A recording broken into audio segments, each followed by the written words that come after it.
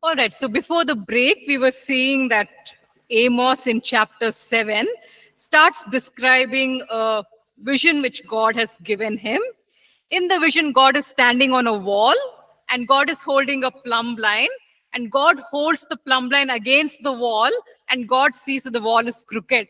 The wall is not completely straight, it is slightly sloping away. And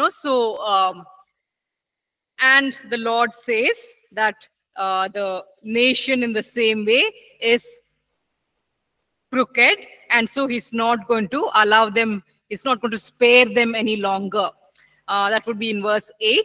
So the Lord says, look, I am setting a plumb line among my people Israel. I will spare them no longer. And so as a result, in verse 9, the Lord says, I will destroy the sanctuaries of Israel. That's basically the temples, all this golden calf temple and all the other idol worship temples which have been established. The Lord says, I will destroy all those. He says in verse 9, all the high places of Isaac I will destroy, he says. And the Lord also says, with my sword I will rise against the house of Jeroboam. And so when Amos is giving these prophecies, Amaziah, who is like the high priest, he's one of the main priests in Bethel. He is very, very angry with the words which Amos is speaking against them. And so he sends a complaint to Jeroboam II, who's sitting on the throne. He sends a message to him saying, you know what Amos is prophesying? Amos is saying that God is going to kill you by the sword. It says in verse 10 and 11. So he instigates the king against Amos, and the king is very angry. And then maybe we can read out verse 12 and 13. This is what Amaziah says to, first of all, Amaziah stirs up the king against him.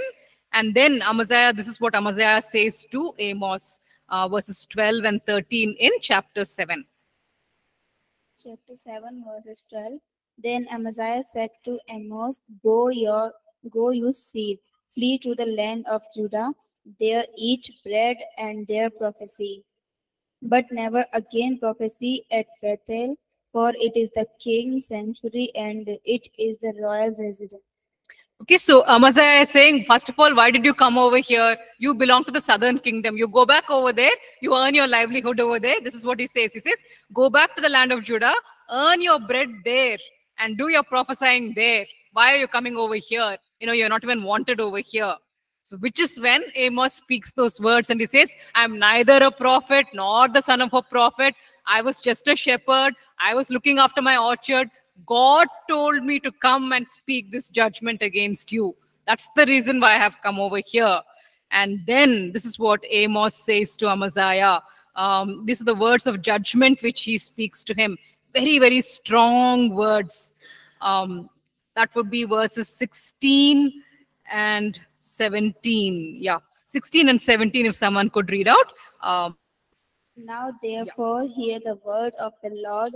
You say, do not prophesy against Israel and do not spot against the house of Isaac. Therefore thus says the Lord, your wife shall be a harlot in the city, your sons and daughters shall fall by the sword, your land shall be divided by servile line, you shall die in a defiled land, and Israel shall surely be led away captive from his own land. Okay, so this is the words of judgment which Amos speaks. He says, you have spoken against me. You have tried to stop my ministry by giving a complaint to Jeroboam II. You have done all that. But this is what the Lord says. And very shocking words. In verse 16, he says, your wife will become a prostitute in the city. Your sons and daughters, they will fall by the sword. And as for you yourself, he says, you yourself will die in a pagan country. And then, what did he mean when he spoke such strong words? When we look at Amos chapter 3, verses 14 and 15, we will see the kind of lifestyle which these people were living in Bethel. So if someone could read out that first, Amos chapter 3, verses 14 and 15. That in the day I punish Israel for their transgression, I will also visit destruction on the altars of Bethel, and the horns of the altars shall be cut off and fall to the ground. I will destroy the winter house along with the summer house. The houses of ivory shall perish, and the great houses shall have an end, says the Lord. Now, this is the kind of lifestyle which these rich leaders, spiritual leaders, political leaders of Bethel were living. They had winter houses and summer houses. You know, we earn our entire life to buy one house, and these people, they had multiple houses. So in summertime, they'll go and stay, in a higher level in a summer house. Then when it becomes cold in the winter season, they'll come down and stay in another house. So they had multiple houses, and their houses had ivory, on the inside, decorated with ivory. I mean, they were living such expensive lives. And this is what the Lord says: when the judgment comes upon you, when the Assyrians come and attack, I will tear down the winter houses along with the summer houses. And he says, I will destroy the mansions. They will all be demolished. So poverty will strike the people. So imagine what would have happened to Amaziah's family. Amaziah would be in a very wealthy position. His wife would be in a very honorable position. But once the Assyrians come and attack, he will be taken away as a slave. He will die in some pagan country. It is said that his sons and daughters will fall by the sword. So now what happens? The wife is left. She has no money. She has no support because her children are dead. Her husband has been taken away, and she would be forced into prostitution. So those are the kind of judgments that God speaks against Amaziah and his family, and in fact against the entire people of northern Israel. So Hosea was mainly used to give a last message of hope. Amos, on the other hand, was used to talk about the very terrible things which will happen if the people do not shape up. So God used these two prophets to express both judgment and compassion and give a final chance. Assyria had become very powerful by this time. So all the surrounding nations were really very, very afraid of what's going to happen next. And in a time like this, God is still saying, I can protect you. I can change things if you choose to respond. But the people had become so hard in their hearts that the seeds which were falling, it didn't even penetrate. On the other hand, if they had dug that hard soil, if they had started responding, then there could have been a great change. God would have stopped Assyria. God would have defeated the Assyrian king. Miracles would have happened for them. But the people did not choose to listen to Hosea or to Amos. Okay. So now we will look at Joel, because Joel was is addressed to the southern kingdom, to the southern kingdom of Jerusalem. So coming to the book of Joel, it basically has only 3 chapters. So chapter 1 talks about a plague of locusts which will come upon the land. And then chapters 2 and 3, God says, if you repent and return to me, I can stop this plague of locusts. Maybe we could look at chapter 2, verses 12 and 13. So if someone could read out Joel chapter 2, 12 and 13. Now therefore, says the Lord, turn to me with all your heart, with fasting, with weeping, and with mourning. So rend your heart and not your garments. Return to the Lord your God, for he is gracious and merciful, slow to anger and of great kindness, and he relents from doing harm. So at this point of time, this was the difference between the northern kingdom and the southern kingdom. Northern kingdom, outright idolatry. I mean, They will go and worship the golden calf. They will worship the Canaanite gods. They don't even pretend to be holy. Here in the southern kingdom, the people, they are more hypocritical. They'll pretend to be very, very holy. They'll pretend to be doing all the correct things. So, they will have these ceremonies of deep mourning and fasting. They will tear their robes and say, "Oh Lord, we are crying out to you for justice and mercy." But inside their heart, there's only dirt. There's only sin.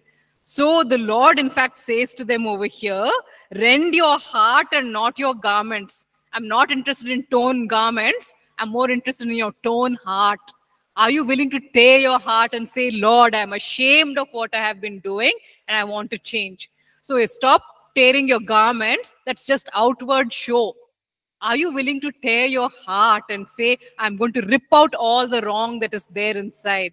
So God says, if you are willing to do that, I can stop this plague of locusts, which is supposed to come upon you. Now, the word locust is just another word for grasshopper. So you have different types of grasshoppers, especially there in the Middle Eastern region. They had a wide variety of grasshoppers. And so over here, God is speaking metaphorically. He's not talking about an actual bunch of grasshoppers. He's talking about he's talking about a huge army which will come like a huge swarm of locusts. Now, if you were to look at that verses which talk about the locusts, there are 4 kinds of locusts mentioned in that particular passage.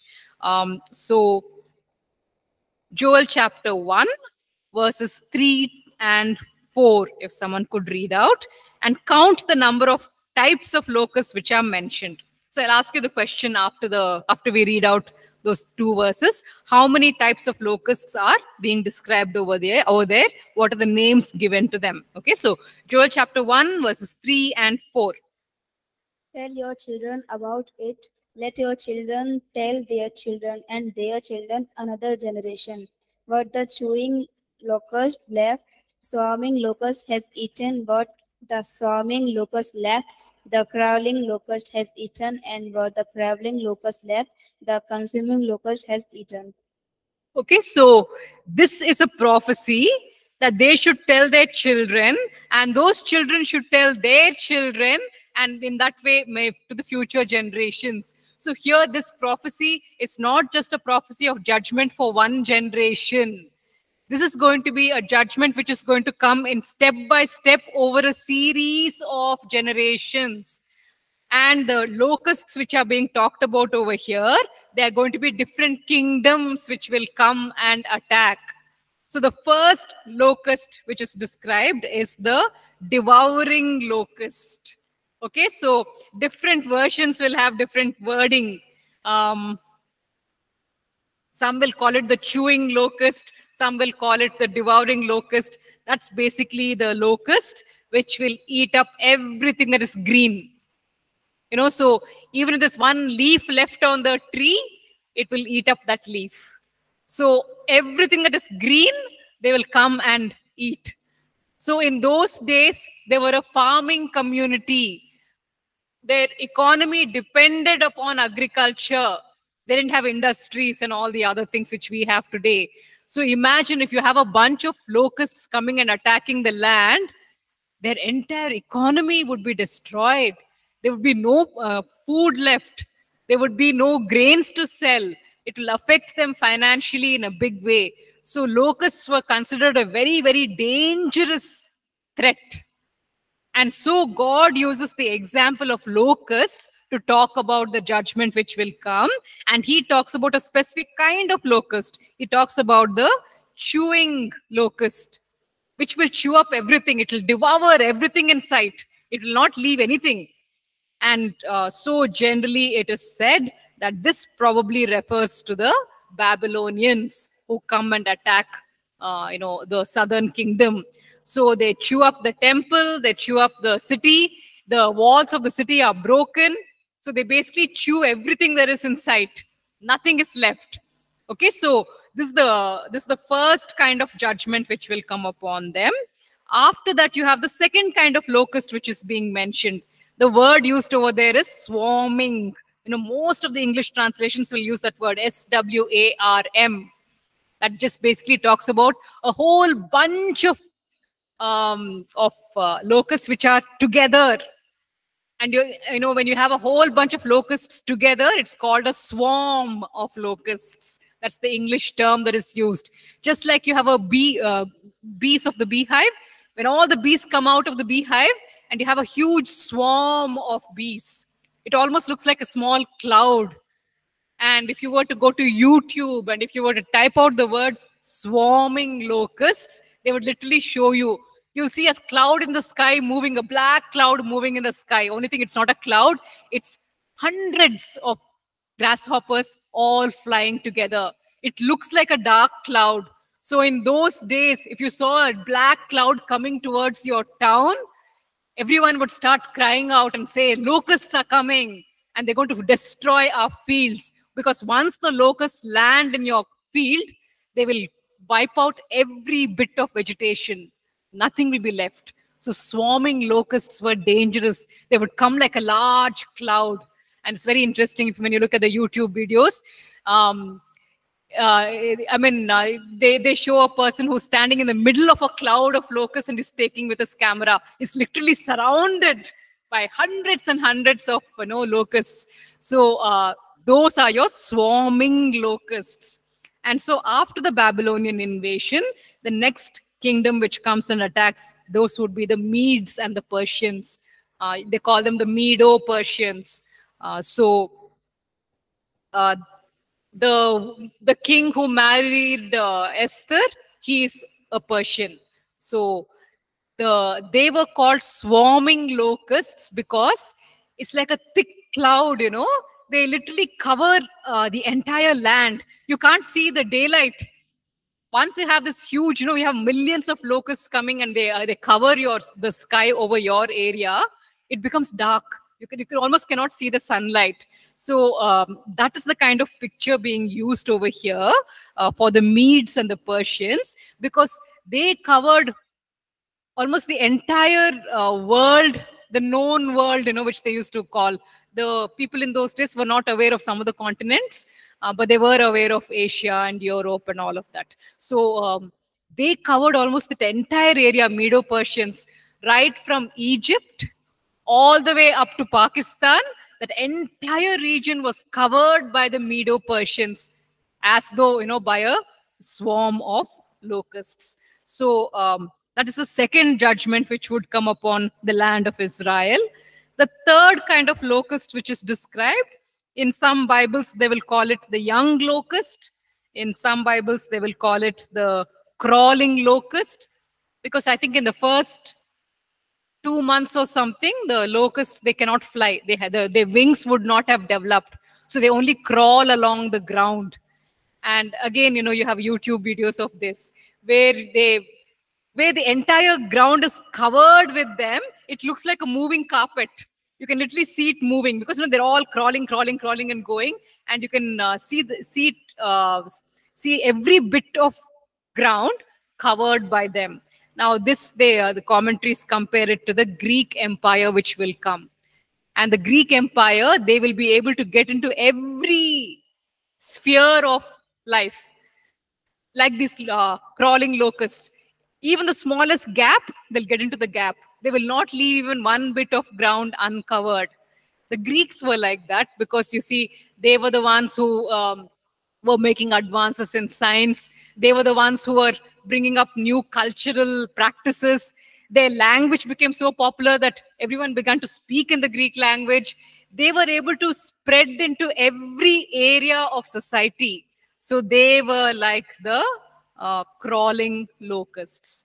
And then you have the next kingdom being mentioned, which would be the destroying locusts, which are the Romans. The Romans were a military power. They were very, very powerful. So they destroyed many of the places which they conquered. So the Lord is telling, tell your children about this, tell your children's children about this, that this is the kind of judgment which will come upon you. But at any point of time, if you choose to become faithful, if you choose to give up your evil ways, I can stop it. I can stop the locust attack. But if you do not come to me and repent, all these 4 levels of judgment will take place. So tell this to your children. Maybe they'll be willing to listen. Maybe they will be willing to repent. Okay, so that's the message which Joel wanted to convey to the people.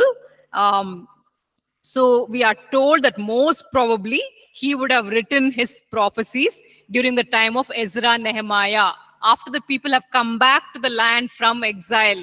So now in this new time, when the people have come back from exile, it's a chance for them to start a new life, to not go back to their old ways. So Joel is commissioned at this time to talk to the people and tell them that, if they can live a new and different way of life, then, the Babylonian invasion has taken place, but all these other things will not happen to them. God can protect them and shield them from the future attacks. So Joel speaks probably at this point of time. That is when his prophecy maybe was given. He also uses other images, not just the locusts. He also describes the attack of the enemy like a lion, which is attacking. Maybe in chapter 1, verse 6, if you could read out. For a nation has come up against my land, strong and without number. His teeth are the teeth of a lion, and he has the fangs of a fierce lion. Yeah, so this is another image which is used.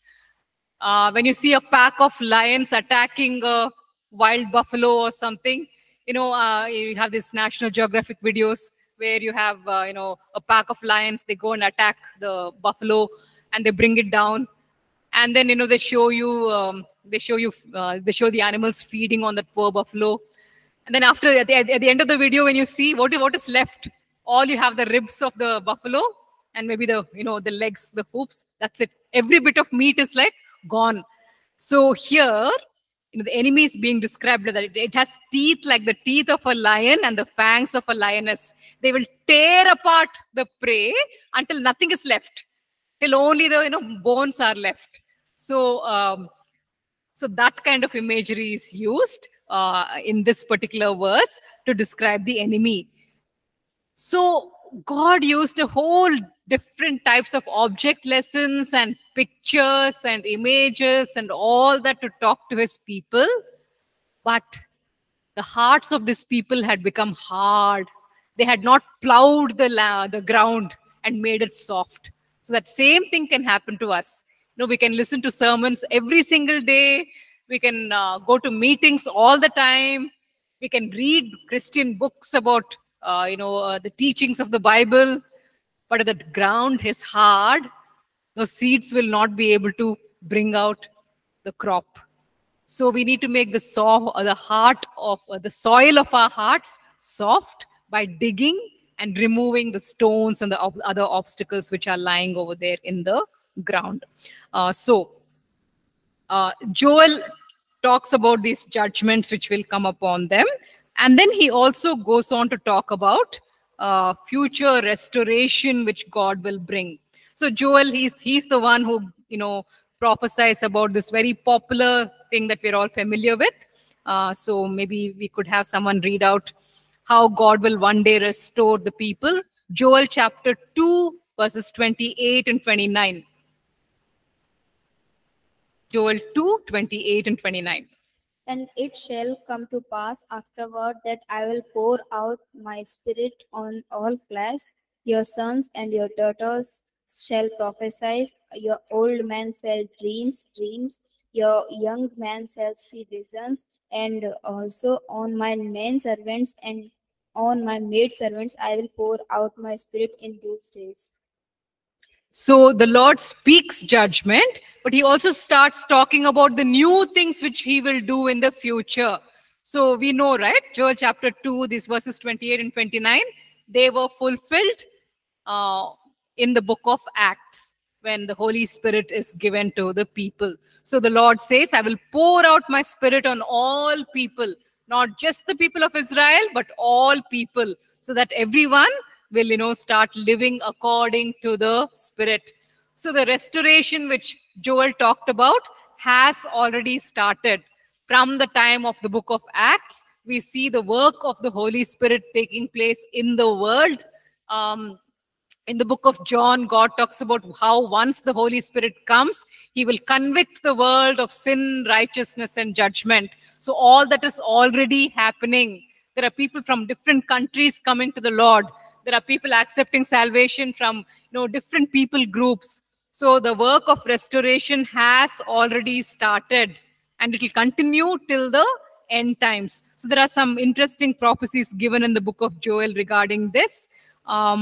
Maybe we could have someone read out for us Joel chapter 3, verses 9 to 11.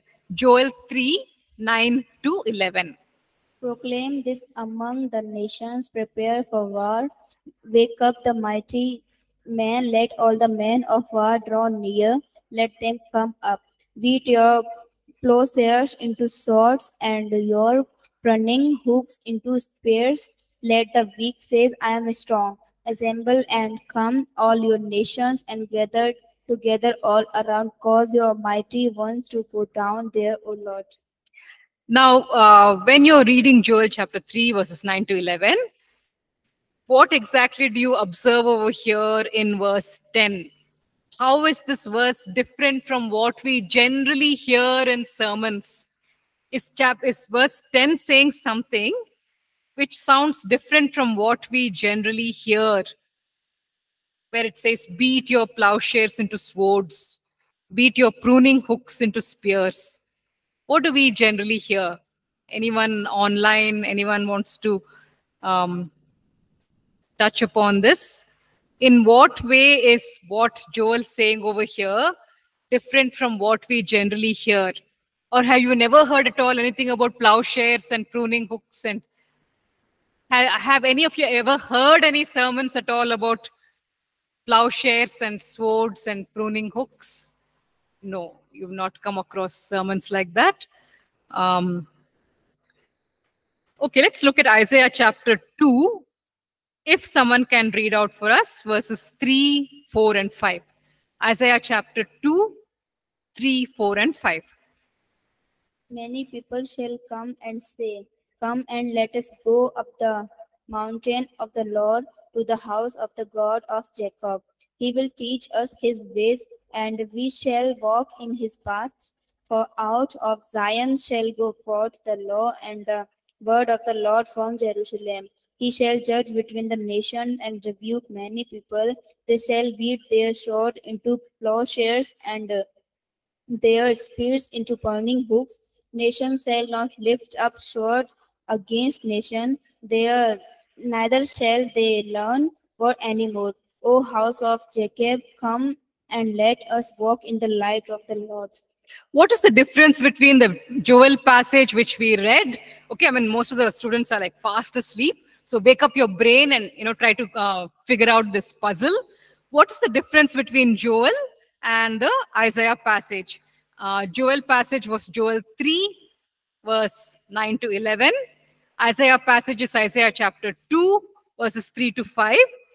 Anyone who's alert, can you point out the difference between the Joel passage and the Isaiah passage? What does it say regarding the plowshares and the spears and the pruning hooks? Exactly, like Akhil, who's wide awake and paying attention, says that you have the reverse being mentioned. Usually in our sermons, we talk about how a day will come when the Lord will say, take all your, swords and other military equipment and turn it into agricultural implements, because war is not going to be there anymore. There'll be peace. So you will not even need any military equipment anymore. So take all your military equipment and turn it into agricultural implements. Turn it into plowshares so that you can, dig the ground. Turn it into pruning hooks, which you can use for cultivation. That is the passage, the Isaiah passage, which is generally preached about how a day will come when war and violence will cease, just like Sanjay pointed out over here in the online class. So war will be removed, peace will be established, and then you can have agriculture happening in peaceful environment. But in Joel, you have the exact opposite being mentioned. In the Joel passage, God is crying out and saying, all of you warriors, rouse yourself, get up, let's come, let's fight, is what the Lord says. And over there, the exact opposite is being instructed.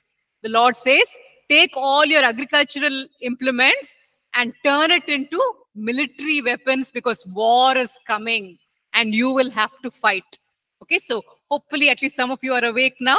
There's a contrast. Joel is talking about one time period. Isaiah is talking about a different time period. So what is being spoken about over here? In the Joel passage, most probably it's referring to the final war when all the nations, they want to turn against God and they want to fight against him. So it's probably talking about the battle of Armageddon, when God will say, all of you want to rebel against me, all of you want to fight against me, fine, come. Convert all your agricultural implements into weapons, come and fight. So the Lord says, so there's two, in the Joel passage, it says come and gives one instruction. In the Isaiah passage also, it says come and it gives a different instruction. So in the Joel passage, the Lord is speaking to the nations and he says in Joel 3 verse 11, come quickly, all you nations from every side and assemble. Bring down your warriors because God says, I'm ready. You want to fight with me? Let's fight. And, the Lord is saying, I will win the battle.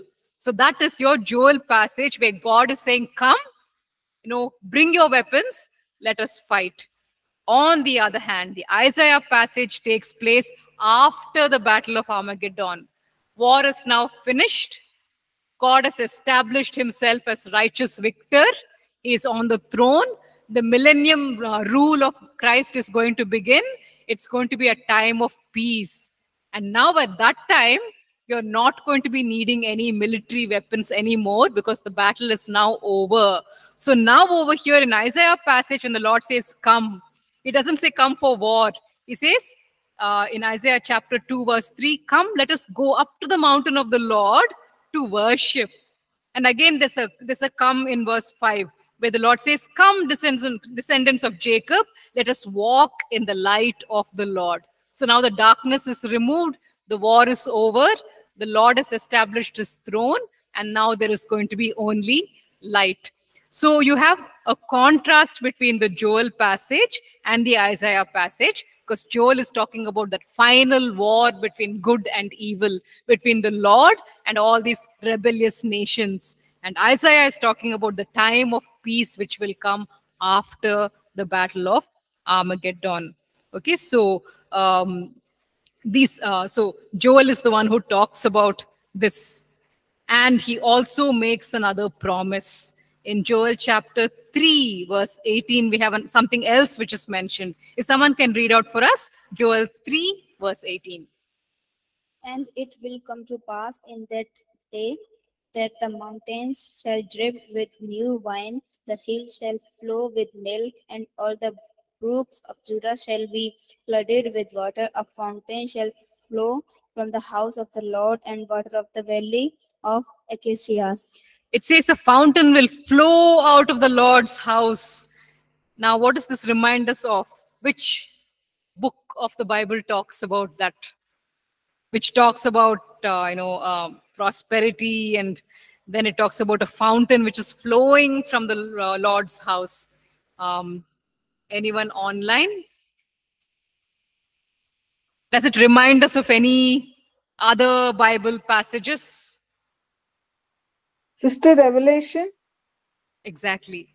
So in Revelation, you basically have, a life-giving river flowing out from the Lord's presence. So here in Joel chapter 3, verse 18 is talking about how one day all of creation will be renewed. The earth will be restored into a new kind of Eden. In the very beginning, in the book of Genesis, you had a perfect Garden of Eden, but then after that, the fall happens, sin enters the world. But then in the end, there will once again be a new Eden established. These are the positive prophecies that are given at the very end, of the book of Joel. So here in the book of Joel, It is a lesson that is being given to the people who have come back from exile. Now they can have a new chapter, a new beginning in their lives if they wish to.